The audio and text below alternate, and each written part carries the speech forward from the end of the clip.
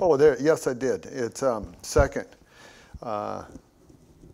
Chronicles 34. It's the story of Josiah, and Josiah is a pretty unique king because he's king at 8 years old. I thought about how to start this story and think about it. But the best way I can describe it is when we've seen people, young people that have been extremely spoiled and they're demanding things from their parents always, and their parents give them almost everything that they can. And the kid turns around and asks for something just completely off the wall. And the parents won't give it to them. The parents finally draw the line at something. And the kid goes into a complete rage and fit and turns around and says to mom and dad, "I hate you, I hate you, I hate you." Now, what do you think the kid did that? He's trying to hurt. He's trying to hurt. What else would it do? It's a hurt type of thing. I didn't get what I want. I'm going to punish you. I'm going to make you hurt. And when we look at how God deals with us, and in the story of Josiah, it's God's people, Jerusalem, picked to be a special people, a chosen people, a royal priesthood. And they go through a series of kings in our story, Manasseh being one of them, grandfather to Josiah. Manasseh is evil, wicked. He starts bringing in things into the church little by little until the church is filled with idols. It is filled with, at one section it's got horses and chariots dedicated to the sun god. It's got all sorts of stuff is going on around the temple. And it's like, how in the world could you hurt God? Let's do it. That's what actually comes into play. It's so bad that one of their gods, they dedicate their children to this god by walking them through the fire. If your kid makes it through the fire, well, good on him. He's good to live. Yeah, it's gone so far as how can we make God sad, mad, and stir him up. Everything that they could possibly do, it seems like these kings and the people are involved in. And we know it from looking at the Ten Commandments that God has said, listen, no other gods before me. Come on. In visiting the iniquities of the fathers upon the children to the second and third generation of those who hate me. You look at this and you say, wow, these people are supposed to be people of God.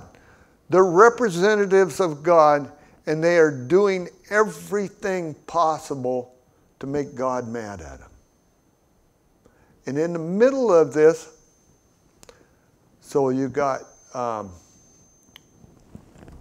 Manasseh that I just talked about. Well, you've also got his son Amos, comes Amon, A-M-O-N, Amon, comes around about this time, and he does wickedly like his father. At least Manasseh got taken away captive. He got some prison time.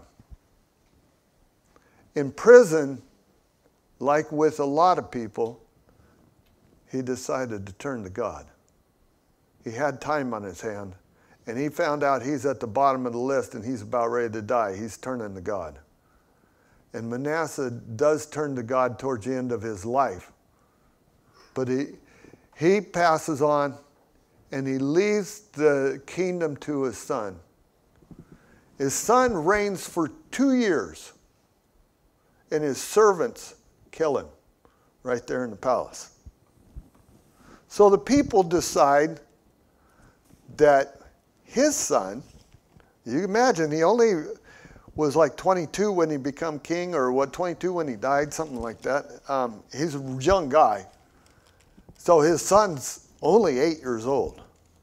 So let me get caught up here and catch up with the story in my Bible. I'm going to read be referring to the King's portion of it in the Bible if you're wanting to follow along. And I'm thinking I'm going the wrong direction. There we are. Sorry about that. 2 Kings 22.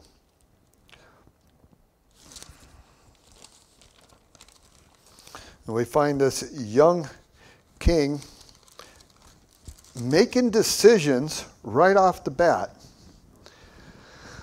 Josiah was 8 years old when he became king, and he reigned 31 years, so he's only 39 when he's done, in Jerusalem.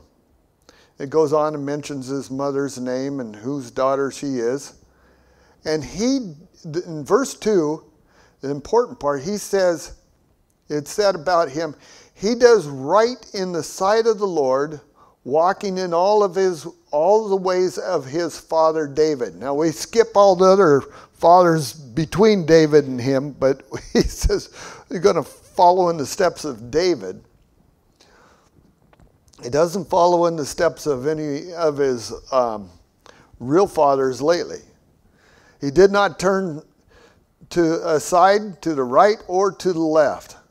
Now it came to pass in the 18th year of King Josiah that the king sent Shaphan, his scribe, and it mentions who his dad and all that is, to the house of the Lord, saying, go up to Hilkiah, the high priest, that he may count the money which has been brought into the house of the Lord, which the doorkeepers have gathered from the people.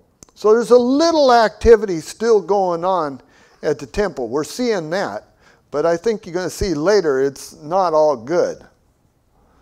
Let them deliver it into the hands of those doing work, who are overseers of the house of the Lord. Let them give it to those who are in the house of the Lord doing the work to repair the damage of the house, to the carpenters and the builders and the masoners to buy timbers and to hew stones and to repair the house.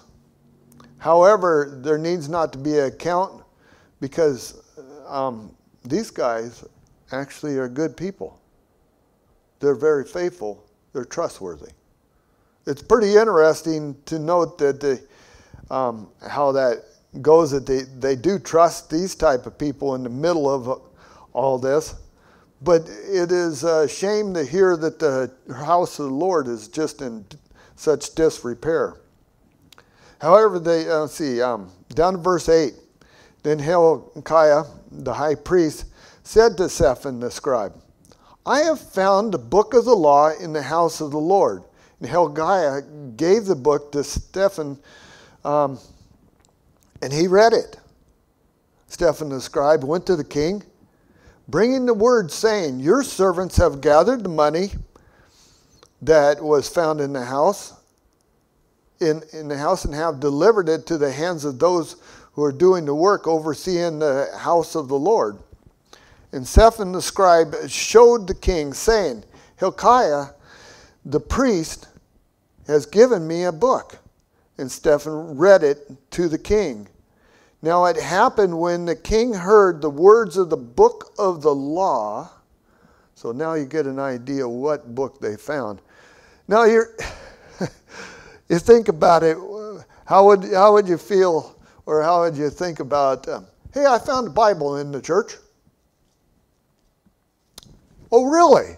Would you think this was the basis of the church. This should be read like all the time. It should be first and foremost. But they just found it. Oh, and they read it to the king. Let's see, in verse 10.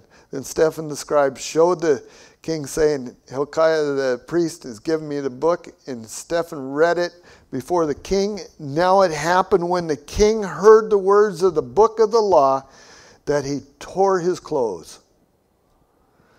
Then the king commanded Hilkiah the priest and the son of the scribes, Shaphan, and a couple of his top men that are really close to the king. I'll just go with that instead of trying to pronounce all their words. And he sends them to a prophetess. Go and inquire of the Lord for me and for the people of Judah concerning the words of this book that has been found. For great is the wrath of God that is aroused against us, because our fathers have not obeyed the words of this book to do according to all that is written concerning us. I want you to put a piece of paper or whatever in there, and I want us to go to Deuteronomy 32. We're going to take a look a little bit at this book that they found, because it has been saved for us in the scriptures so that we may read it also. So Deuteronomy 32. Well, I'm going to take it to 31, and we'll start out with verse 14, and we'll touch bases on some of the others. And it said, Then the Lord said to Moses, and this is Deuteronomy chapter 31, verse 14. Then the Lord said to Moses, Behold, the days approach when you must die. And now this is where I'm going to get in my tongue twisted. This is Joshua, and present yourself to the tabernacle of meeting, that I may inaugurate him. So Moses and Joshua went and presented themselves to the tabernacle of meeting. And the Lord appeared in the tabernacle in a pillar of the cloud, and the pillar of the cloud stood above the door of the tabernacle. And the Lord said to Moses, Behold, you will rest with your fathers, and this people will rise and play the harlot with gods of the foreign land, where they go to be among them, and they will forsake me and break my covenant which I have made to them. Then my anger shall be aroused against them in that day, and I will forsake them, and I will hide my face from them, and they shall be devoured, and many evils and troubles shall befall them, so that they will say in that day, Have not these evils come upon us, because our God is not among us? And I will surely hide my face, that in that day, because of the evils which they have done, in that they have turned to other gods. Now therefore write down this song for yourself and teach it to your children. Put it in their mouth, and this song may be a witness of me against the children of Israel, when I have brought them to the land flowing with milk and honey, of which I swore to their fathers. They have eaten and filled themselves and grown fat, and they will turn to other gods and serve them. And they will provoke me and break my covenant. Then it shall be that many evils and troubles will come upon them, and this song will testify against them and against their descendants. Now, he goes on down and he outlines everything that God has done for them. You know, God has given this people beautiful gifts.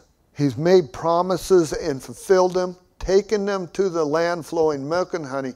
They have everything laid out before them. They have given them an inheritance, a big inheritance. I mean, you imagine it, it's like, hey, over here is a bunch of vineyards. They're yours, by the way. That's your inheritance. And over here is a bunch of fruit trees. Yeah, that's to that family. That's your inheritance. You know, God gave them everything, and they turned their backs. And this is where we find Israel in Josiah's time that we were started off reading. You know, by this time in history, the other 10 tribes of Israel have pretty much faded into the landscape. They have all moved in with pagan wives and fathers and husbands. They are worshiping their gods. They are part of the country. They aren't even a part of their own people anymore. The only ones that really remained is like Benjamin and Judah. They're the only ones that stay anywhere faithful. There is, by the way, you notice there was a priestess that we were just coming up that the king sent people to. There's people that still follow God faithfully. And they're asking God, how long? Hezekiah is one of them. If you get into, or Habakkuk is one of them. You get into reading Habakkuk, it's about this time he's asking God, Lord, what are you going to do? How long are we going to be like this? Are you going to put an end to this? And of course the Lord answers him. You want to know the end of the history, it actually goes into what we know as Babylon takes over. Yeah, that's where we're going to end in this history of this story of the day. But until then, we're going to go see the prophetess. All right. We were back in 2 Kings 22 and 13. And the king's sending this group of men, his most faithful men, he's sending them to go see this prophetess. Go inquire of the Lord for me and for the people and for all Judah concerning the words of this book that has been found. For great is the wrath of God that is aroused against us, because our fathers have not obeyed the words of this book to do according to all that was written concerning us. So Hilkiah the priest, Stephan the scribe, and the other men, they go to this prophetess. And she dwells in Jerusalem in the second quarter. And they spoke with her. And then she said to them, Thus saith the Lord of Israel, tell the man who sent you to me. Now I think it's beautiful that God is working through his people. And it doesn't matter the race. It doesn't matter whether you're male or female. If God calls you to do a work, he's got a work for you. And people recognize it. And of course the king has sent his best men to her. Then she said to them, Thus saith the Lord God of Israel, tell the man who sent you to me, Thus saith the Lord, Behold, I will bring calamities on this place and on the inhabitants, on all the words of the book which the king of Judah has read, because they have forsaken me and have burnt incense to other gods, and they might provoke me to anger in all the works of their hands. Therefore my wrath shall be aroused against this place, and it shall not be quenched. But for the king of Judah, who sent you to inquire of the Lord in this matter, you shall speak to him. Thus saith the Lord God, concerning the words which you have heard. Because of your heart was tender, and you humbled yourself before the Lord, when you heard what was spoken against this place and against the inhabitants, that they would become a desolation and a curse, and you tore your clothes and wept before me, I have heard you, saith the Lord. Now I want you to take note that in the worst of conditions, when everything and everybody around you has turned from God, and you turn towards God, he's listening. He's there to reach out. You do not turn to God in humility and come before Him with tears that God is not listening. Be assured that He does love His people.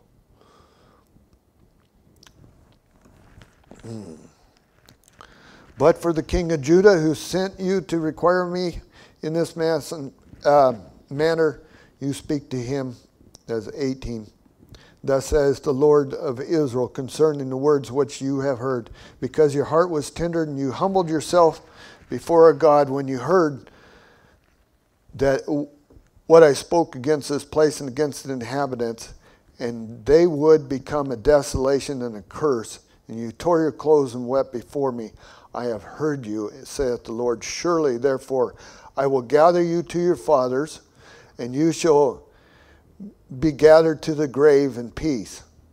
In your eyes shall not see the calamity which will bring upon this place. So they brought back the word to the king. Well, it's kind of a tough one. You're going to die. But then again, we all are, right? But this king has been promised you're going to go to the grave in peace. Then the kings, in chapter 23, verse 1, now the king sent them to gather all the elders of Judah and Jerusalem to him. And the king went up to the house of the Lord with all the men of Judah and with all the inhabitants of Jerusalem, the priests and the prophets and all the people, hearing all the words of the book of the covenant which had been found in the house of the Lord.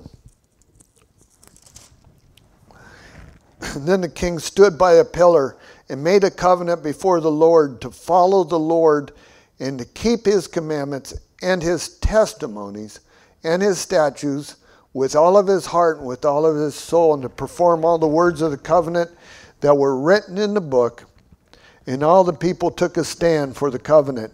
And the king commanded Hilkiah the high priest and the priest of the second order and the doorkeepers to bring out of the temple of the Lord all the articles that were made to Baal, there's going to be a bunch of different names, Asherah, and for all the host of heaven. He burnt them outside of Jerusalem in the fields of Kindred and carried the ashes to Bethel. He removed all the idolatrous priests from whom the king of Judah had ordained to burn the incenses on the high places. Now these were the kings before him. In the cities of Judah, in the places all around Jerusalem, and those who burned the incense to Baal and to the sun and to the moon and constellations, to all the host of the heavens. And he brought out the wooden images from the house of the Lord to the brook of Kindred outside of Jerusalem and burned it at the brook Kindred. It's Qumran, I think. And ground it to ashes and threw the ashes on the graves of the common people. And he tore down the ritual booths and the perverted persons that were in the house of the Lord, where the women wove hangings for the wooden images. And he brought out all the priests from the cities of Judah and defiled the high places where the priests had burned incense. And from Geba to Beersheba, he broke down all the high places at the gates, were at the entrance of Joshua, the governor of the city, which were left of the city gate.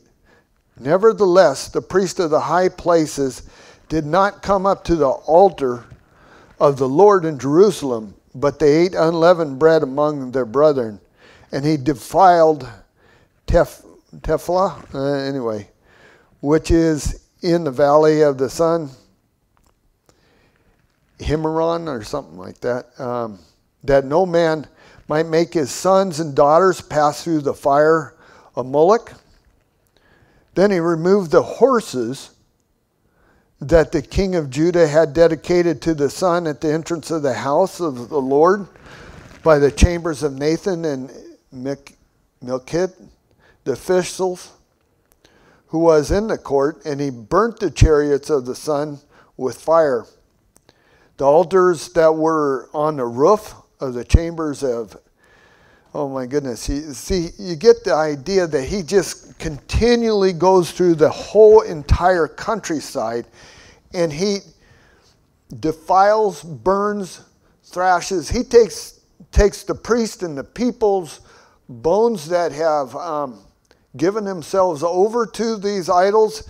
He takes them and burns them on top of all their altars. The only ones he doesn't touch is the priest of God or the prophets of God. Any of their graves, do not touch. Don't go near them. And now, and we're going to go down to verse 23 of chapter 23 of 2 Kings. But in the 18th year of the king of Josiah was Passover, was held before the Lord in Jerusalem. Moreover, Josiah put away those who consulted with mediums and spirits and household of God, idols and abominations. Now, we can go down and read all this. You're going to find out that the king went and put on such a Passover feast and celebration that hadn't been seen for a long, long time. Now, what does this have to do with us? Well, I'll tell you, this is where things are going to get a little tough. And I'm going to say it pretty plain. But we, as Christians, we get into Easter, a lot of our religions do, and as a celebration of the death of Christ. And then we go home, and our house is decorated with rabbits that represent the god of fertility. You throw a bunch of eggs all over around the yard for your kids to play with. How much different is it? You just come from the house of God, and you come home, and you put things like this. Or you go out to church, and rarely does many people pick up their Bible anymore and really look at it. But you encourage your kids to get the latest, greatest wizard book of Harry Potter, or watch the latest, greatest kids movie. And I don't know if anybody's looked at Walt Disney's kids movies or any of the Marvels or any of the other ones that are out there, but they're all the time going to Greek gods, foreign gods, wizardry, spirits, ghosts. Everything seems to be out there that attracts people's attentions, but very little time do we ever spend in the Word of God.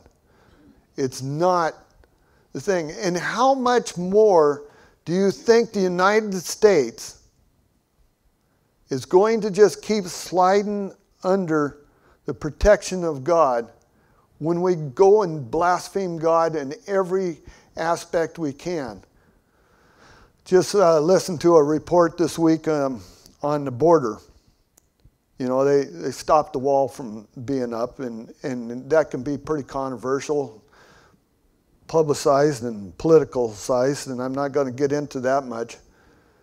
But the report was talking about what goes on down there where the wall is not. The people that have been hired, they call coyotes, that take people across the border supposedly illegally. Well, these people aren't good people. They're thieves and robbers and murderers.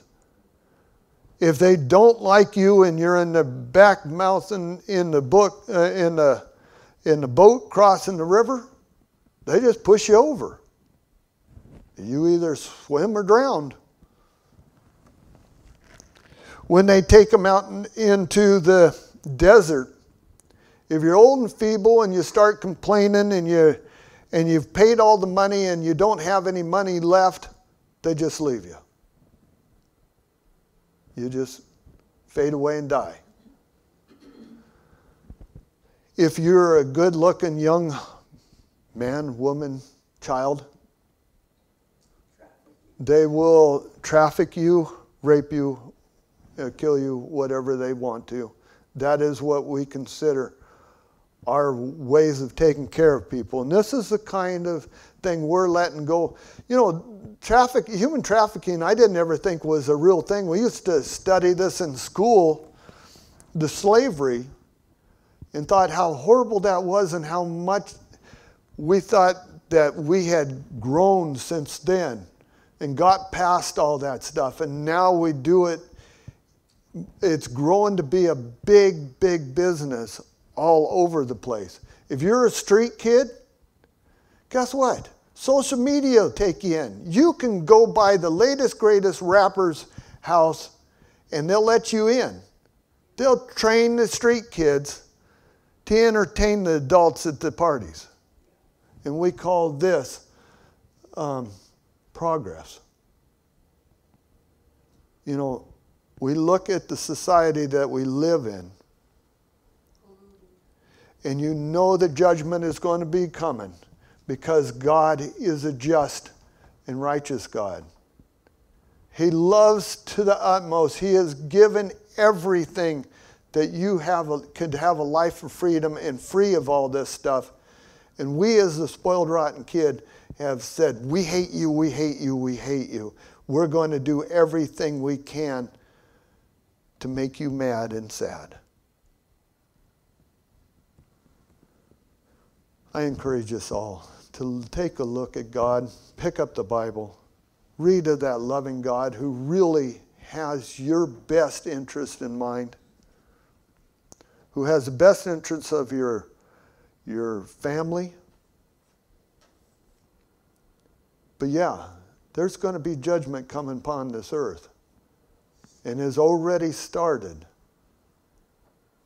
And we should not be surprised.